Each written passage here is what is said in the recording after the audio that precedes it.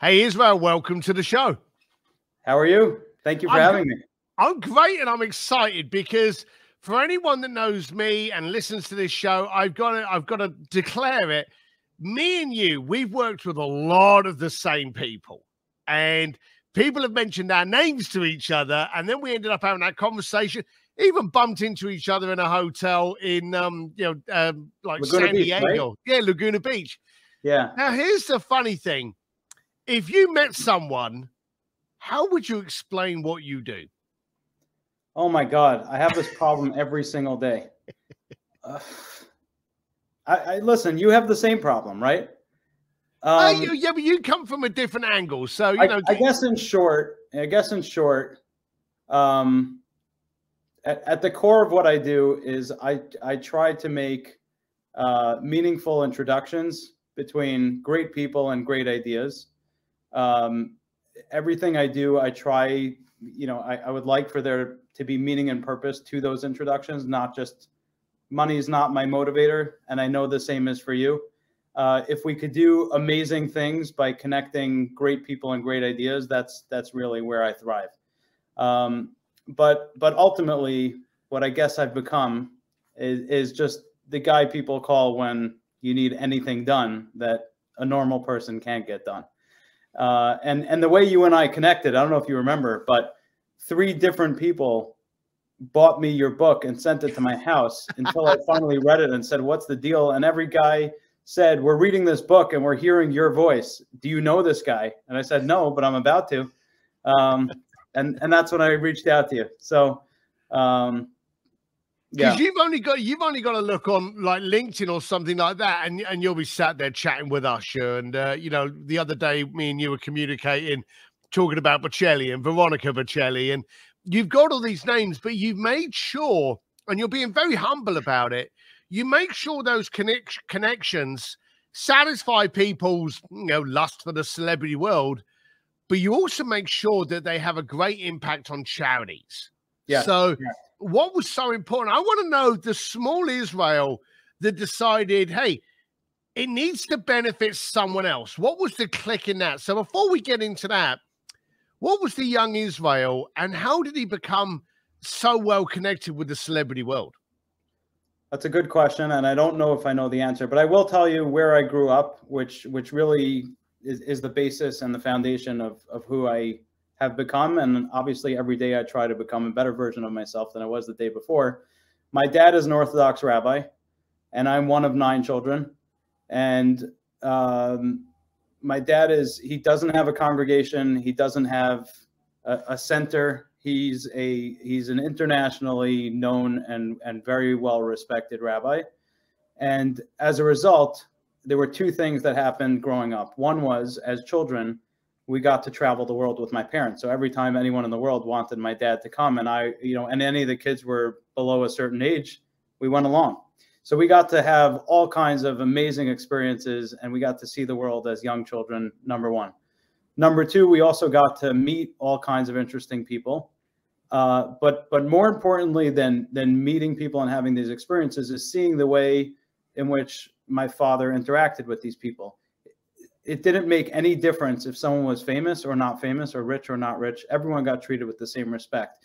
And I think a lot of the kind of hesitation or fear that people have in dealing with whether it be a big philanthropist or a very wealthy person or a celebrity is they feel for some reason they feel scared. They feel intimidated, like, oh, I can't talk to them. But as a kid, we grew up like people are people and you could talk to anybody. And, so that was that. And then, and also growing up in the home we grew up in, my parents' home was people were dropping in till 2 o'clock in the morning every single night with all kinds of needs. And my parents' home was one that was always open and we were raised in a house where community was very important, and you had to do whatever you had to use whatever you were blessed with and whatever you had and whatever you knew to help the community around you. And all of my siblings, we live all over the world now, and everybody's married and everyone has their own kids, but everybody has really established themselves as community leaders and doers wherever they are with whatever they're passionate about. And that really came from the upbringing we have. So as a little kid, and already when I was a teenager, I was putting together fundraisers for charities that I felt I liked, that I connected with. I was doing concerts, I was doing galas, I was doing auctions, I was doing all kinds of things. So by the time I actually met my wife at one of the fundraising events that I produced in Israel for a charity that I helped start. That's where we met. So I guess that was me as a little kid, just connecting people and good causes and doing cool things. Never did it as a business. Before I was married, I had already raised $50 million for charities that I, had an affinity towards and felt close with, just for fun, just because I can. Why not? And then from there, eventually, not planned and not anything I ever expected that I'd get myself into, but we now have a business that we started in 2009. Essentially, what we do is we design unique trips and experiences and offer them on consignment to charities all over the world. And then when COVID hit, that was a whole new trajectory for our business. But that's the short of where this all started. Now, I can understand a lot of your enthusiasm and your appeal to do good would have come from your father. But do you think also a great part of your cultural growth came from the travel? The fact that you traveled so much. Absolutely. And not only that, I'm also a very adventurous person. I like to push the limits. And even when we traveled, or even when we saw experiences that the ordinary person would experience if they called any travel agent, I was always like looking for the angle of, how do we do this different? How do we do this better? So I'll give you an example. We went with the family to Florence for a vacation. So we went for a week, and someone said to us, there's this old silk factory in Florence. They make handmade, they have machines that were designed by Leonardo da Vinci.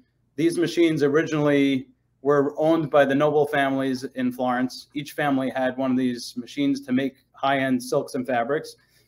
And at a certain point, these families got together and pooled the machines, and they made this factory where they manufacture these high-end silks and fabrics. And then wouldn't it be cool if you could get a tour?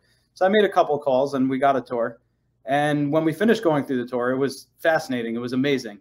We finished going through the tour, which I presume if anyone knows about it, they could probably arrange a tour themselves. The factory is now owned. It was owned by the Pucci family, and they sold it to Stefano Ricci. So at the end of the tour, I asked the girl who's giving us the tour, could I buy some fabrics? And she's kind of like chuckling. She says, you can't just buy fabrics. We get an order from the Kremlin. We get an order from Buckingham Palace of a 40-foot wall by 20 feet. Then we need a wallpaper, and that's what we make. I said, you have no fabric? She said, what do you want to do with it? I said, I don't know, make a tie. She said, oh, for that, we have rolls. You could buy some stuff. But what are you going to do with it? I said, didn't you say Stefano Ricci owns the company? She said, yeah. I said, so why can't he make me a tie? She says, he's not going to make you a tie. I said, did you ask him? She said, I'm not asking him. He owns the freaking company. He's one of the biggest designers in the world. I said, okay, I'll buy the fabric and I'll ask him. She said, do you know him? I said, no, but before I leave Florence, I will know him. I called Veronica, ironically, our mutual friend, Veronica Bocelli, and I said, hey, are you friends with Stefano Ricci? Of course. He's one of our closest friends. I said, is he around? He's not. He's back on Thursday. What do you need? I said, I want to meet with him. She says, great. Thursday, he's going to meet you in the flagship store. And I sat down with him. I told him what I do. I told him what I asked. He says, you're going to pay for the tie? I said, yeah. He says, so why wouldn't I make it? So now one of the experiences we offer is to go, and he kicked it up a notch. So now you could go to that factory. You could go to the manufacturing facility where Stefano Ricci makes his stuff. You can meet Stefano Ricci in the flagship store. He'll custom make your clothing head to toe. But this was always the type of kid I was, like just very curious, adventurous, trying to find a new angle to every experience we had. So we've had a lot of experiences, and traveling the world definitely helped, set the foundation for what I do today. But I think that sort of personality helps as well. Now, do you think people are losing that element of, because let's be serious, there's people like me, you in the world that we're there to have someone's creativity outsourced to us. We're the ones that think up these amazing experiences. Why are people so scared of actually thinking about it themselves? Because you did, and I've actually done a speech on this, and the classic, Bocelli playing at the feet of Michelangelo's David. One of the stories that I talk about when I'm on stage is I got it because I asked. And You did you literally just said it in its simplest form. You got the time made because you dared to ask. Why do you think so many people are scared to actually do that now? I'll tell you, you know, a lot of our clients are very successful, business people, and they are very used to being in charge of everything going on. And as a result of them being in charge, they make all the decisions, the buck stops with them, and whatever they want to do, they make the decision they want to do. And the second they have any sort of fear that someone may say no, they'd rather pay someone else to ask the question for them in the rare chance that someone says no to them. And I really believe that that's what I mean, we get a tremendous amount of business from people like that. I'll tell you a crazy story. And this is actually how I became closer with Elton John. He had a show this summer in LA. He was part of the iHeart Radio. He got the Icon Award at the iHeart Awards. Right. Yeah. And I get a call from the girlfriend of a very big, internationally renowned artist who was also part of the show. And she says, I need to ask you a huge favor. Are you going to be at the show tonight? And I said, yeah. She says, I got to ask you a favor. Do you think if we brought our baby that you could get us to meet Elton John with the baby? All I want is a picture of my baby with Elton John. And we have Elton John sunglasses for the baby. And I want that picture so that when the baby grows up, she'll know one day that she had this amazing opportunity. And I said, sure. And she said, are you sure? I said, of course. Right. So she thinks till this day, I did the world's biggest favor. What did I do? I did the exact same thing that this artist should have done, and the same thing she would have done. I knocked on Elton's dressing room door and I said, so-and-so is here tonight and he's here with his baby. And when it's good for you, he'd love to bring the baby over and say hello. I didn't do anything. It's just, here's a person who was either afraid of rejection or thought maybe it's stepping out of line to ask. But if I'm asking on your behalf, why the heck wouldn't I? Right? Now, I never prepped you with any of these questions because I wanted to just have the conversation with you. But I've repeated exactly what you've just said. I think in today's society, the higher the profile you become, the more what appears to be in control or in power you have, the more intimidated you get of being declined. And Yep. people are scared. Two things happen. You're either scared of being turned down or you're scared of them asking you for a reciprocating favor. And favors from some people can escalate faster than any kind of mafia loan will. And Yeah. you could have got someone backstage one day and the next minute they're asking for your firstborn. So it's a really strange time. I'm wondering if it's society that we're in now that is making us a little bit more scared to actually ask for things. It could be. I just think, I mean, it's interesting because we're also living at the most selfish time in history, probably. I think people are more selfish now than they've ever been. But at the same time, I think social media gives a lot of people the opportunity or the platform to make pretend or to project that they're a lot more secure than they are. And at the end of the day, a lot of these people, as successful as they are in business, deep inside are just scared, insecure people who either worked hard or got lucky, but there's real insecurities out there with people who you would never expect it from. And I think that's where, I wouldn't say people like you and I take advantage of it, but that's where our value comes into these people, right? Here's a person who could do this for me. Let them handle it, and I'll get involved when I have to. It's you're right. It's a strange thing where so many people now visually they look like they've got everything together, and inside it's a whole different story. We recently just lost the drummer of the Foo Fighters through drug addiction. You know, a real fun, admired band that's like respected and loved all over the planet, from kids to rockers. The Foo Fighters did a great job of crossing this heavy metal to college frat music. They did a great job of gathering all of those different genres there. And you think they've got everything together, and then you lose a member because of that. And I'm gonna bring it up. We saw Will Smith break down a couple of days ago, something happened where, let's be blunt, either side of the train you are, he lost control for a second. And sadly for him, he lost control, as we all lose control. Sadly for him, he lost control when the whole world was watching him, and that's very unfortunate. Yeah, and we're now just sitting here watching the story and seeing how it's going to get played out, but it's just a shame where that is actually happening now. Well, let's talk about the celebrities for a second. There's a lot of people out there that still focus on, oh, I really want to meet a celebrity. And we're talking now about the insecurities. We're talking about, you know, the people inside the celebrity shield. If you wanted to connect with a celebrity, and me and you get it, and I always joke about how many friends I suddenly get around award season, you know? Yeah, you hear people come out of the woodworks. Oh, this week, your phone must be blowing up this week between the Oscars and the Grammys. Oh yeah. So I can be accurate. So I don't keep texts. You know, once I finish the conversation, I delete it off of my phone. So I usually keep 3 texts on there: my wife, my son, and my family chat. Okay. And by the way, that's what I respect about you most. And I should have led with this.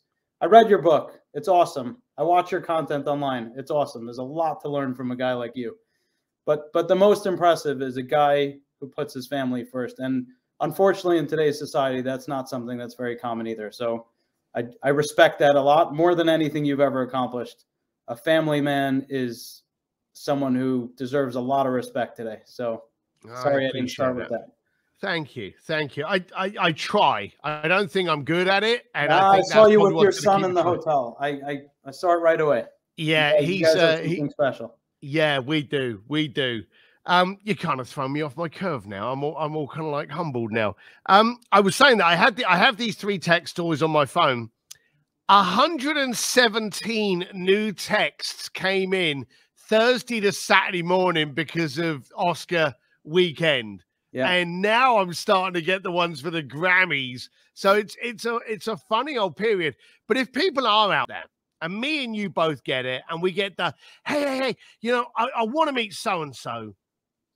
What's the basic fundamental steps that you tell people to do it? Because I get a lot of sob stories. I also get a lot of people saying, hey, I want them to wear my T-shirt.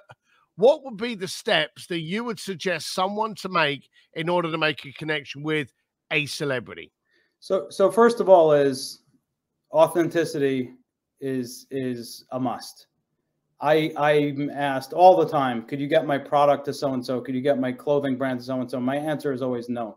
If I don't believe in your product and I don't believe in you and I don't see a reason to do it, I'm not doing it. If I don't care that your spoiled brat 16-year-old daughter is obsessed with Justin Bieber and having a birthday party tomorrow, that's not something I'm doing. What I do all the time, and what I'm sure you've done plenty of, my passion has been since the time I'm a kid. I'm very involved in children's hospitals around the world and children's organizations around the world. If there's a sick kid who wants something and it will give them the fight, you know, the courage and the fight to keep going, that's where I'll turn the world on its head. I actually have a great story about Will Smith and that. I don't know if you want to hear it, but yeah, we do. So the first thing is authenticity. You know, I tell people all the time, and I think it's embroidered under every collar of every jacket that I have in my suits and my blazers. Integrity is currency. People could sniff through BS, and well, in 1 second, anyone today could tell if you have an agenda. And if you have an agenda, I want nothing to do with you. That's number one. Number two, what's the purpose? And even a lot of people who've offered good money, I want to go backstage and meet so-and-so. My first question is always, why? Right? Yes. Yes. Why? What are you trying to achieve? Is it going to make you a better person? Is it going to make you a stronger person? Like, why? What's the purpose of the meeting? And very often, with a lot of the experiences that we put together for people, it started with just a grain, a little kernel of something that they've always dreamed of doing, but they never really flushed out the whole vision. Okay, so I get at the core of it, I get what you're looking for, but what's the purpose of it? And how is that an experience? Going backstage and taking a selfie with someone is not an experience. That's not a memory. That's something you're going to put on social media and show off. And by next week, your ego is telling you, I need more of that. It's like, it's like drugs. I need more. I need another picture. I want purpose. I want meaning. I want, the first step to getting to the celebrity is be real. And if you're not real, they're going to smell it in a second. And even if they don't smell it in a second, it will take them maybe 2 seconds to figure it out. And then you're out. These people have very small and tight circles, and people are coming and going very quickly, as I'm sure you know. And in order to establish a real, true friendship and relationship with anyone, not just celebrities, this is with anyone, they have to know and believe that you're real and you're authentic and you're not here to use them and you're not here to take advantage of them. You're either real friends with them or you're not. And that's essentially at the core of developing meaningful relationships with anybody. It doesn't matter who they are. I don't know if that answers your question, but it does. We're also, and actually it segments very nicely, or connects very nicely to what we were saying about how insecure people are today. People are very wary, and people in power and profile are treble wary because they know they're always being asked for something. So they're always on guard. If you can be transparent, authentic, and show up and go, hey, this is what I'm looking for, and here's my why, then you cut through all of that. They're already wary about you. Yeah. Anyone walking up to a celebrity, the celebrity's always, oh God, what does this person want? So they're already on their back heel. So if you can actually get rid of that straight away by showing full authenticity of who you are, what you stand for, and why you are in that face, you stand a better chance of actually getting through. As you know, I mean, I have a lot of amazing relationships, right? With a lot of incredible artists and athletes and celebrities, all kinds of people like that. I don't think I've ever had a conversation with a musician about their music or their albums, or an actor about their movies. Everyone talks to them about it. Everyone tells them all day how amazing they are. I don't even watch half these movies. I don't even listen to half this music. To me, I'm interested in knowing, and I think they open up quicker when they realize you're a family man and you have values, and you're asking me about, my outlook on life. You're asking me about my children. You're asking me about my family. Like, these are things very near and dear to people, but they don't usually get the chance to open up to people and talk about that. And when you give them that opportunity, and when you talk to them about spirituality and meaning and purpose, and what do you think your purpose is in this world? It's like it catches them off guard. But once they're in that conversation, you're locked in, and you're running at a different, you're in a different space than anybody else in their life, because you're having very different conversations with them, and they're remembering it. And I think that's probably another very important factor. Don't fangirl or fanboy over them. Talk to them about real stuff. They're real people at the end of the day, and they want to be treated as such. I remember I was stood with a celebrity once. I can't even remember who he was, but he was an actor. He was successful. And someone came up to him and just blurted out going, oh, I really loved you in this, and I really loved you in that, and you were wonderful on this. And after the person had just basically gushed and left, he turned around and he said something about, I just met a Wikipedia page. What a bore. And that was it. He had no conversation. He was literally just given his resume in front of him, and there was no connection. So it was kind of a daft thing. You said you had a Will Smith story for us. I think everyone needs a Will Smith story at the moment. So give it to us. Yeah. So that when I saw the title of your podcast is, what is it? Making Things Happen? The Art of Making Things Happen. The Art of Making Things Happen. And then I saw a reminder in my calendar that I'm going to be on the Art of Making Things Happen podcast. And then I'm watching the news and seeing Will Smith. I go, hey. So as I told you before, I'm very involved with a lot of organizations that deal with, pediatric illness. And one of them in particular is the Sick Kids Hospital in Toronto, and an organization called High Lifeline. They help kids with cancer, their families. Beautiful stuff they do. So, throughout the whole year, I grant wishes, I guess. Not that I'm Make-A-Wish, but you get the idea. Yeah. So a kid wants this, kid wants that, a parent wants this. So whenever I can, if I have the opportunity, I set up all these types of things for them. Every summer, inevitably, because we live in Toronto, Drake has his OVO Music Fest, which is a big deal. And these kids, Toronto kids, no matter who they are, they want to be there. And so it became a tradition for about 5 summers. We got a stretch limo. We took a bunch of kids with cancer, teenage kids. We would take them out to dinner, pick them up in a limo, take them to the concert, sit in one of the front rows. And then after the show, we'd take them backstage to meet Drake. So it's another summer, probably 4 or 5 years into this. Let me just backtrack. The day before the OVO Fest, Will Smith was here filming Suicide Squad. And I took a different group of kids to visit him on set and to visit the set of Suicide Squad. So the next night, we take these kids to the concert, and about 4 or 5 hours before the concert, I get a text from, I don't know who it was, I don't even remember, someone on Drake's team, no meet and greets tonight, sorry. And I wrote back, I don't need the meet and greet, but I'm not about to tell a bunch of kids with cancer who've been looking forward to this for a month that there's no meet and greet, so got to figure out how to make this happen. He's like, sorry, Drake's not doing it. So obviously, I texted Drake's security guy and Drake's producer, and I'm getting everybody involved. Like, we can't do this, can't let these kids down. This gives them the ability to keep fighting for the next year. We can't let them down. We got to make this happen. And basically, there was a reason Drake didn't want to do it. I didn't think it was a good enough reason. He obviously did. But anyway, I figured I'm Jewish. Drake's Jewish. Let me hit him where it hurts. I called his mom. And I said, Sandy, here's what's going on. Oh, you low blow. No, I know his mom. So, Sandy, we got to make this happen. She says, I got you seats. The seats are amazing. I said, I know, but these kids are looking forward to meeting Drake. We got to make it happen. She says, let's see when we get to the show, but it's not looking good today. There's a lot going on and whatever. Fine. I'm not going to let these kids know they're not meeting Drake because it will ruin their night. I figured, like you would, let's get there and we'll figure it out. Yeah. I get there and I see Will Smith backstage. I went myself backstage and left the kids there with the counselors and whatever. And I see Will Smith there. He says, hey, nice to see you again. That was so nice yesterday. He's raving about these kids who I brought on set and what a nice time it was and how much it meant to him and how good it made him feel. And I said, I actually have another group of kids here tonight. Why don't you come say hello? I would love to. I'll be over in 5 minutes. Tell me where you're sitting. He comes over. He hangs out with the kids, taking pictures with them. They're having a blast. I walk him back. And I kind of whisper in his ear, I go, should we kick this up a notch? He goes, sure. What do you need? I go, let's take him after the show to meet Drake. He goes, that's amazing. So that's the art of making things happen. Well done. That is beautiful. For anyone that's listening to that, replay that and look at the infrastructure of that ask. Israel, I wrote your book. It's funny the stuff somehow, somewhere along the line, we got separated at birth. It's hysterical.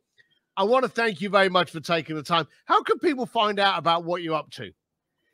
Charitybids.com is our website where we're basically from the start of COVID, because the consignment business, trips and experiences, which we were doing about 2,000 events a year, came to a screeching halt at the beginning of COVID. We started producing virtual events, and now that COVID's over, we're producing live events. So our business kind of grew in a huge way. So that's on the charity side. We're producing, very, very creative, innovative, out of the box events, very high level, big events. We're getting back to the consignment now because people are traveling. So we're doing all the VIP experiences and travel around the world. We're doing virtual events. We're doing hybrid events. We're producing in-person events. But also during COVID, because of kind of what we were doing, the space we got into, I started a company called Virtually Everything. Our website, I think, is virtuallye.com. And Virtually Everything is essentially the same idea, but we're producing, writing and producing events for big corporations, high net worth, private families, things like that. So we're both, we spun out a whole new business out of this, but in the charity sector, we also grew tremendously as well in Charity Bids. So that's where you can find me. And it was so great speaking to you. Thank you for having me on the show. And we should do this again sometime. Well, you guarantee we will, but it's got to be face to face. I can promise you that. The next time we meet, it'll be face to face. I can't keep up with your drinking, but I think stories I could keep up with. Exactly. I'll drink, you talk. All right, Israel, thank you very much, pal. Thanks for being on the show. Thank you so much. Have a great one.